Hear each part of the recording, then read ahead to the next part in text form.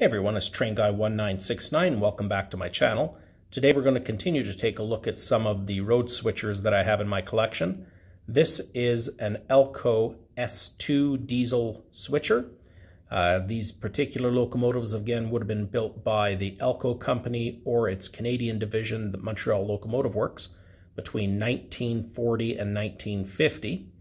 These would have been used in the yard to shunt freight cars around or to be used to help build up trains. This one here I've got lashed up to 3 cylindrical grain cars. So we're going to get this one moving and we will see how it does. Here we go.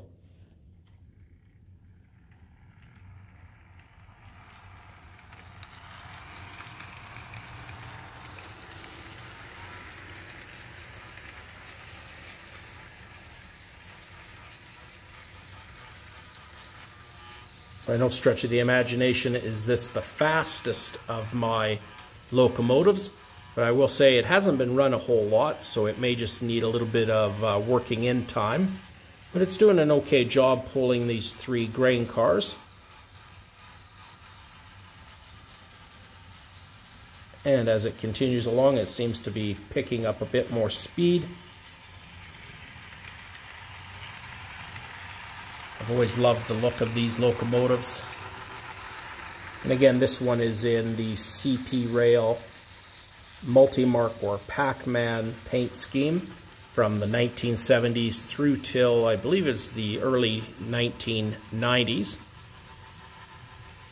Don't believe any of these are in service anymore with Canadian Pacific Railways, but you might find them here and there in various short lines.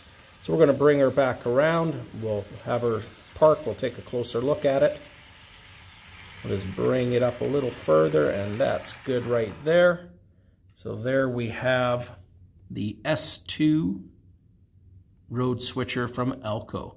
Again, this is a Bachmann DCC ready product.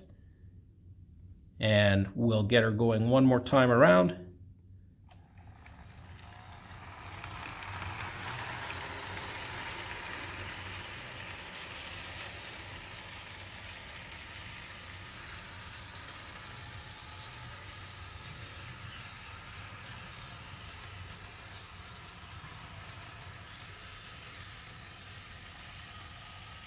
These locomotives were built particularly to function as road switchers, unlike a lot of the locomotives you see today working as switchers, which tend to be older models like GP38-2s and SD40s and whatnot, which had been prime movers at one point in their lives.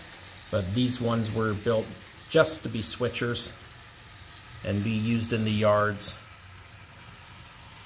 They don't have a huge amount of horsepower to them, but again, they're not pulling huge loads, so they were quite functional for the purpose that they had at the time. And we'll let her go by one more time here. And again, thank you for visiting my channel. I hope you enjoyed the video. Look forward to having you back again. Enjoy the rest of your day. We'll see you soon.